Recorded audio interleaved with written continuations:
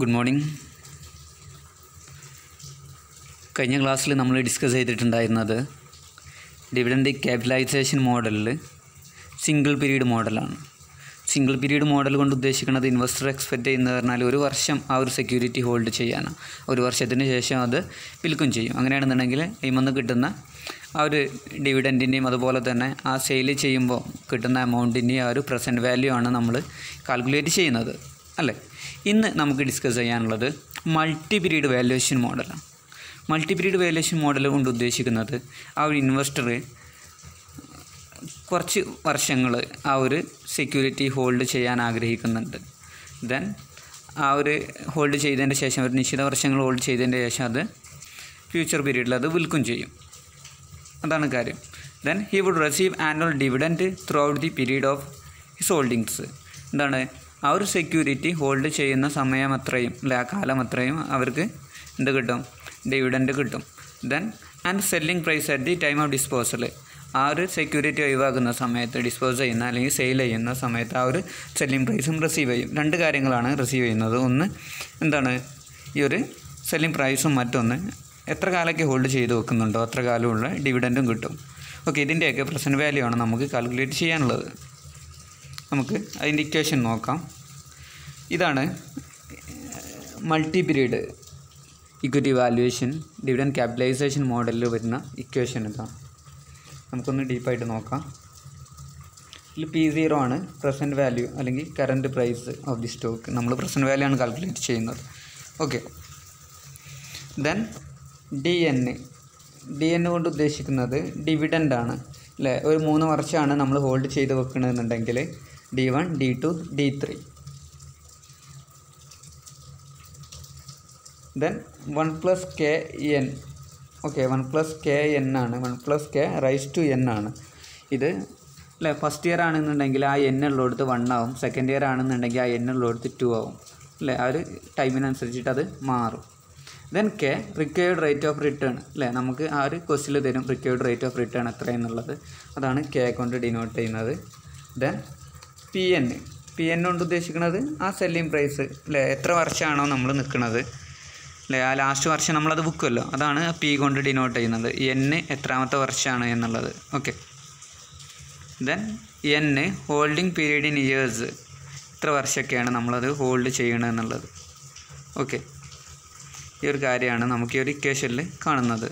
So ഡിവിഡൻറ്റിൽ നമ്മളിവിടെ 1+KN എന്ന് കാണുന്നിടത്ത് first year ആണെന്നുണ്ടെങ്കിൽ D1 അല്ലേ. First year D1 divided by 1+K raise to 1 ആണ് വരിക.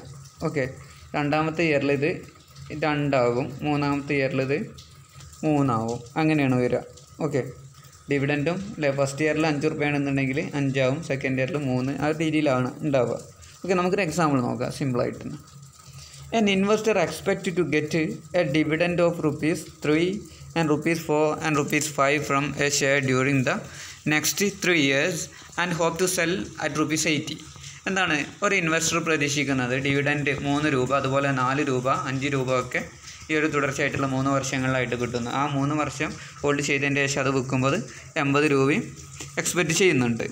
അദ്ദേഹത്തിൻ്റെ റിക്വയർഡ് റേറ്റ് ഓഫ് റിട്ടേൺ 20% ആണ് എന്നുണ്ടെങ്കിൽ അതിൻ്റെ പ്രസൻറ്റ് വാല്യൂ എത്ര എന്നുള്ളത് നമുക്ക് ഇക്വേഷൻ നമുക്ക് ജസ്റ്റ് ഇവിടെ ഒന്ന് എഴുതി നോക്കാം. P0 = some of D1 divided by 1+KN അല്ലേ. 1+K⁻n പ്ലസ് അല്ലേ. നമ്മൾ D1, D2, D3 കാരണം 3 വർഷമുണ്ട്. So D2 divided by 1+K അല്ലേ. ഇവിടെ നമ്മൾ D1 1 ഇടുന്നുണ്ടെങ്കിൽ ഒന്നാമത്തെ year 1+K2. Then and finally D3 നമ്മളിവിടെ എഴുതും 1+K3 എഴുതിയിട്ട് പ്ലസ് P0 അല്ലേ. ആ selling price PN divided by then 1+K.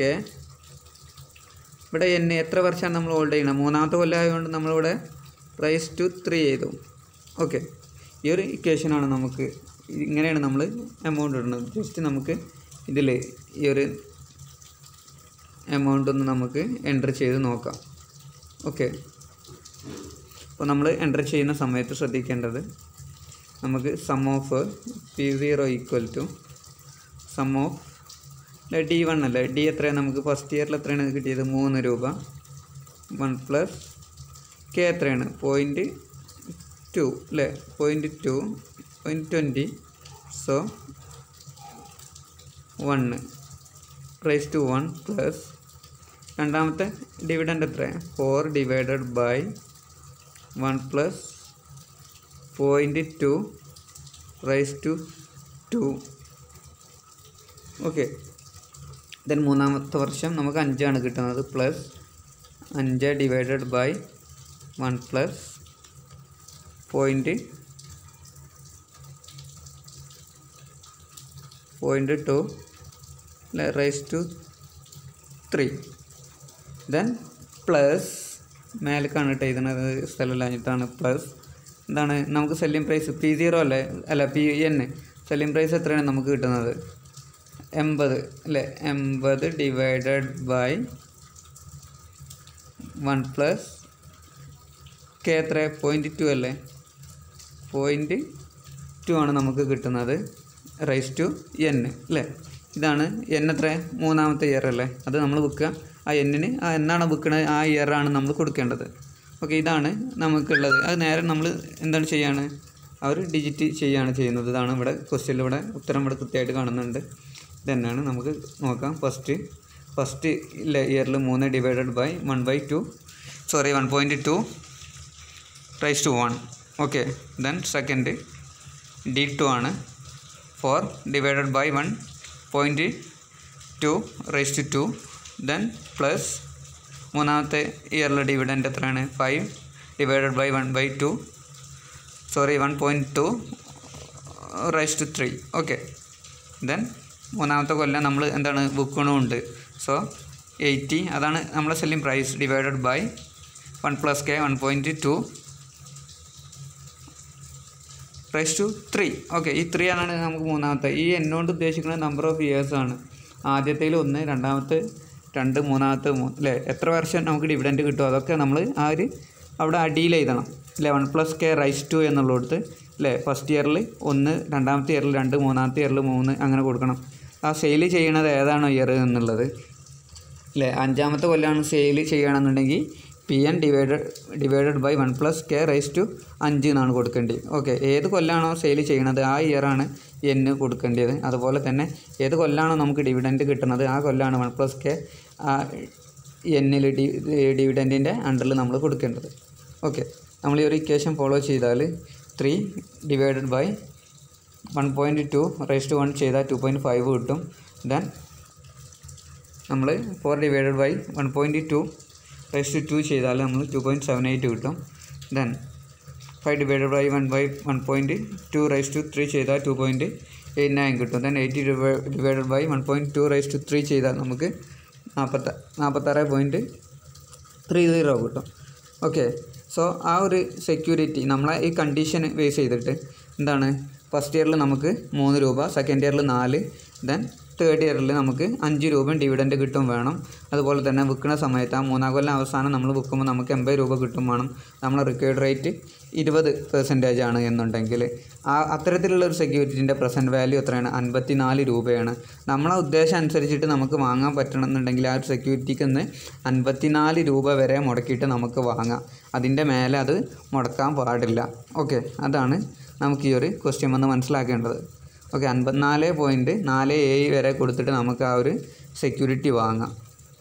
Okay, അതിൻ്റെ താഴേക്ക് നമുക്ക് വാങ്ങാം, എന്നാലും അതിൻ്റെ മേലേക്ക് വാങ്ങാൻ പറ്റില്ല. വാങ്ങിയാൽ അത് നഷ്ടത്തിലാവും.